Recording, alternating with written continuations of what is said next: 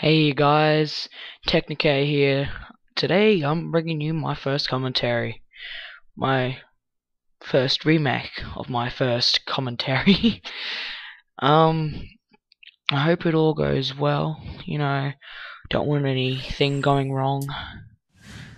Having trouble with what to talk about. I've got nothing really to talk about apart from my trip to Adelaide.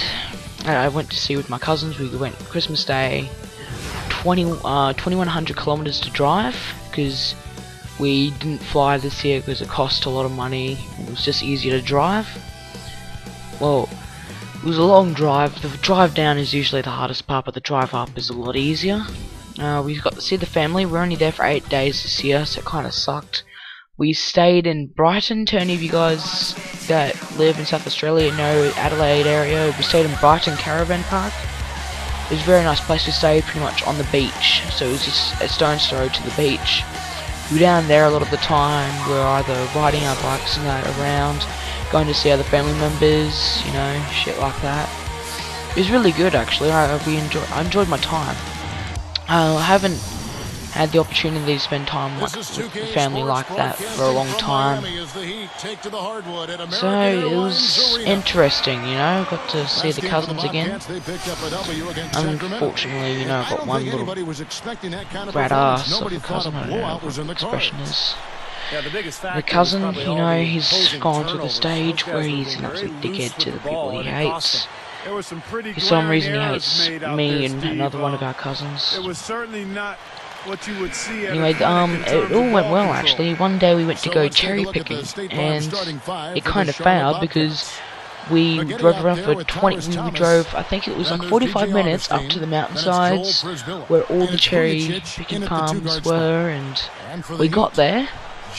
And unfortunately we weren't allowed to pick because the season had finished a bit earlier this year because the heat started coming in at around 40 degrees about 2 days after Christmas Day, so the season finished a bit early. It was too hot for them to grow. So they finished up, so we went to buy the cherries from the place at the farm had them. Fuck, they're best cherries you could ever have. Massive freaking... Oh. And we also got, I think there was a couple apples there, whatever. Then after that, because we were with, the other side of the family, their side that's from England, the hillside where the Jeffrey side. And we went, because we were all together, so we decided to go to a pub. And we went to a pub.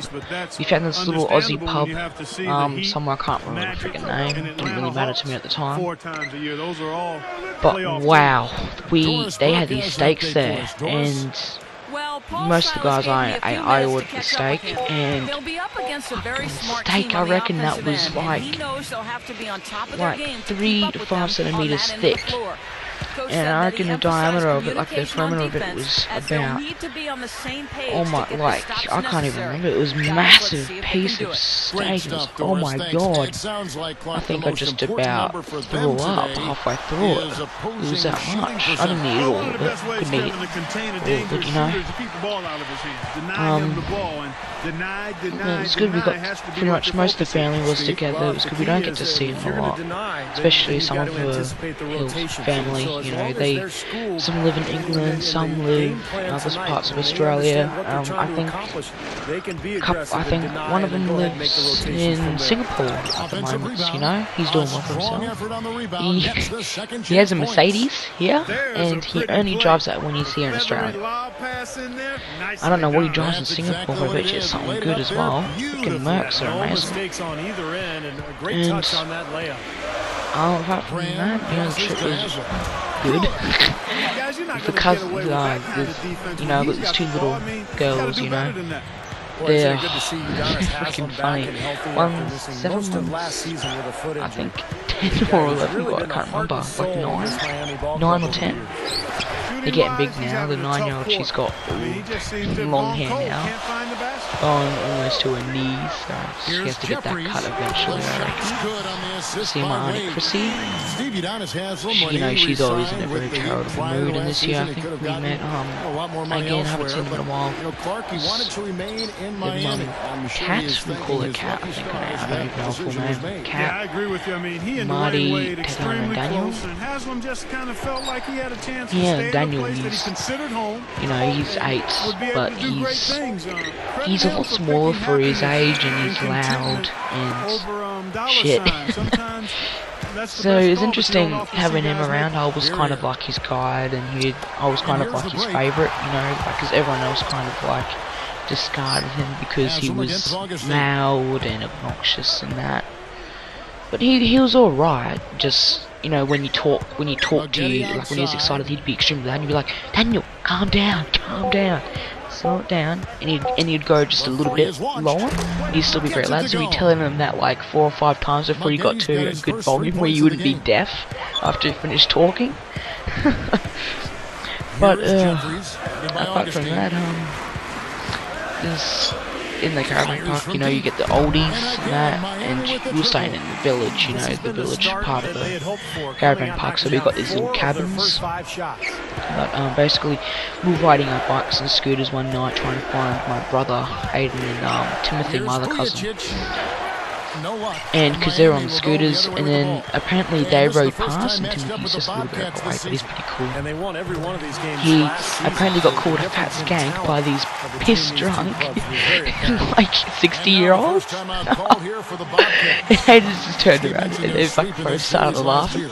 And this old lady's like staring at him, and he stops, and he's like looking at her, and he's thinking to himself, what the fuck are you looking at? Because you wouldn't swear to an elderly lady.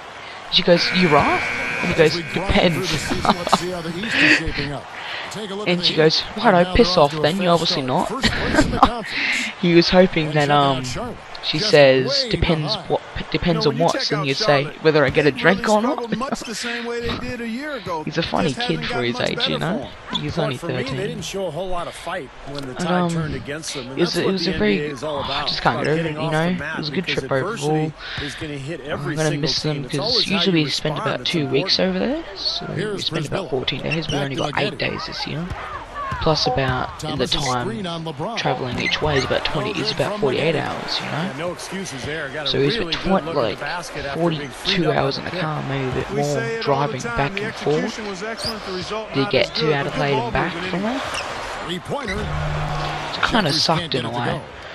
Oh, I don't know what to talk about. By the way, this is let's continue with the game. This is NBA 2K12. This is my play. He's a 66 overall. I basically just use him for shooting, and that he's just my guy that I just want to shoot with and own guys and just constantly shoot and score and shit. I can make a popper guy for you guys where I can do full-on popper other stuff, you know, working with rebounds, passing, getting assists and shooting, all other shit. But I can bring you NBA 2K12, I can bring you some FIFA 12, I can bring you the Modern Warfare 3, I can bring you some Dirt 3 once I get good at it. I'm kind of shit at the moment. I'm kind of just learning how to drift, and shit, I tell you what, it's so easy to drift in Dirt 3. Wow. First race ever, go around the corner, first bend, it's kind of a drift one, you know, it's good, go around it, get out, hit the freaking, like, 3,000 trees, spin around, flip over everything, you know, restart back on the road and you keep going again. I did that about 4,000 times in my first race, and it kind of slowly got better in my drifting. I'm getting better now, so it's alright. I'm also thinking about doing a series where I talk about my 8 days plus the travel time. You know. If something good happened in the travels, I'll talk about it. But generally the time from when I left home to when I got back, I'll tell you what happened, you know, I'll tell you the funny things, I'll tell you the annoying things, basically go what happened, and it's basically my holiday for you guys, if you want to know about that. I'm sure you don't, because the people that generally watch it and comment, and generally people that watch my videos consistently are like my friends, so I'm sure they don't want to know. But the people, like some people that actually want to watch my videos, you know. And another thing about the intro was made by my good friend Skidit, or Harry. He's a good mate of mine, a great editor, a great Modern Warfare 3 player, Forza 4, Dirt 3, whatever comes along, he's fantastic at it. He's extremely good on the computer, you know, with most things. He makes very good montages, I gotta say, very good montages. He mixes it together with dubstep. You guys gotta check his channel out. His YouTube channel will be in the description. I suggest you go check it out. He will edit videos for you. I don't know the details for it and all that shit, but you know, you question within, I guess, is the words. 15 minutes this video goes for. I'm gonna have trouble talking about this. I wonder how long I'm into this video now. I'm kind of already struggling to talk. We're about 10 minutes in now. Fucking struggling to think of things to talk about. Wish I had more things to talk about. Sometimes you know, when you're first starting out, you kind of shit.